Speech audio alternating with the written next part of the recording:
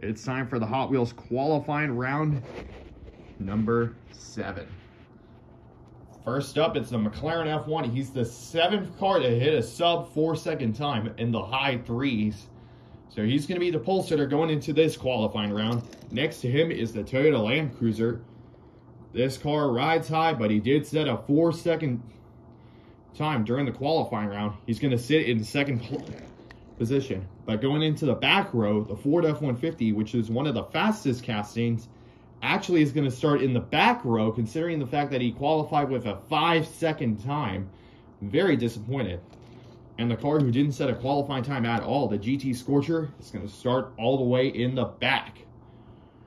Alrighty, so you already know how this goes by now. The car with the most points at the end will advance onto the tournament. So far, only 6 of them have qualified for the tournament. And the car with the slowest time out of any qualifier that qualified for the tournament is the Porsche.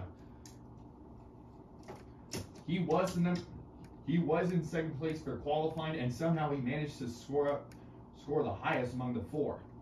Marks, get set, go. McLaren F1 out in front. The Toyota Land Cruiser is coming back, and the Toyota Land Cruiser takes the first win, picking his score up to 5 points. McLaren F1 with 3. The other 2 cars DNF'd.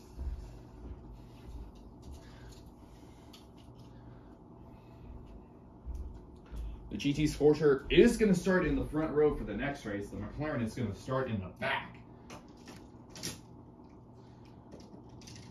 Marks, get set, go. And it looks like nobody finishes. We are going to have to redo this race.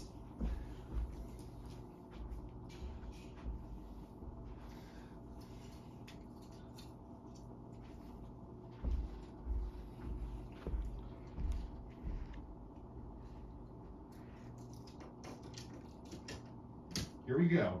Re-race. Marks, get set, go.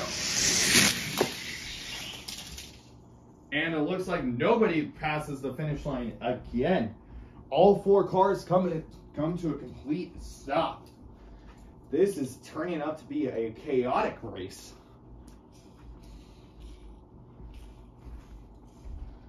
We're going to run the cars 2 more times, and if nobody passes the finish line after those 2 times, then we're going to have to give the win to the Toyota Land Cruiser because he has 5 points over the competition. If at least a car actually passes the finish line, we will continue into the 3rd race. Here we go. Marks, get set, go. Oh, it happens again. 3rd time again. Nobody passes the finish line, so this is it. I need at least a car to pass the finish line in order to keep going. Otherwise, this will be over and done.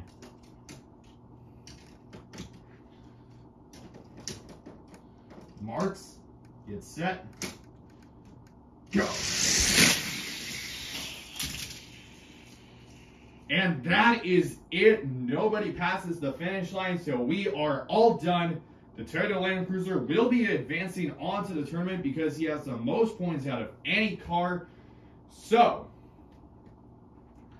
he's going on to the tournament by default.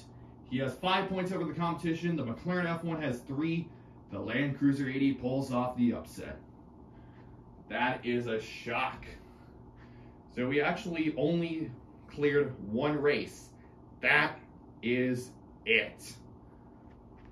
I'm honestly quite surprised myself.